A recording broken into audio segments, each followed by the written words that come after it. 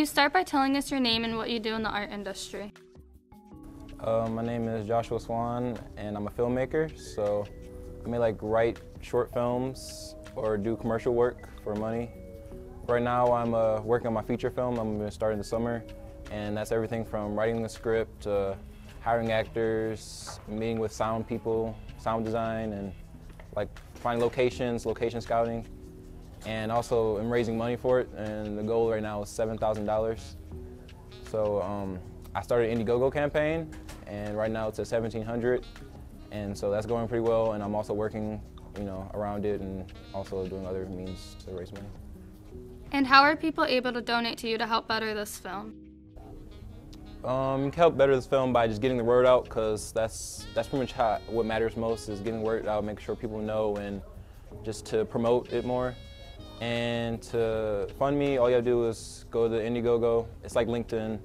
It's going to be linked in the description of this video, and you click the back it page, so you're going to back it, and you just put your card information and donate any amount you want, and any amount's going to be useful. What are some benefits of being in the theater company and being able to make your own film? Being in a theater company really helped me, because it teaches me working with other people, because usually with my films I'm the main director and the writer, so I end up having all the say.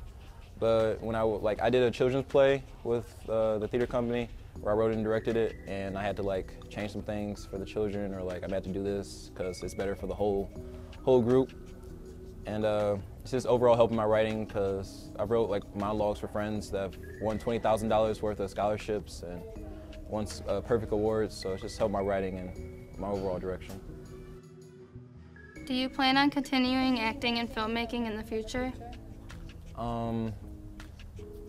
I wouldn't consider continuing acting, because that's not where my passion lies. I'm more a creator, a behind-the-scenes type guy, but I like doing cameos. I may have a little role in this or a little role in that, but nothing really major. But yeah, I'll continue filmmaking until forever, even if I don't make it that successfully, but I still love to do it, so it's my passion.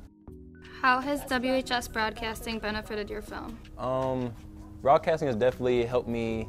I pretty much learned everything I already knew. I already know a lot of stuff about cameras and everything, but so nothing really the technical side, but overall just working with other people creatively, because almost all my projects I'm the only person who has the say. I say no or I'll say yes to this, but in broadcasting you have to come to a community decision, what's best for the overall video and what's best for the whole group.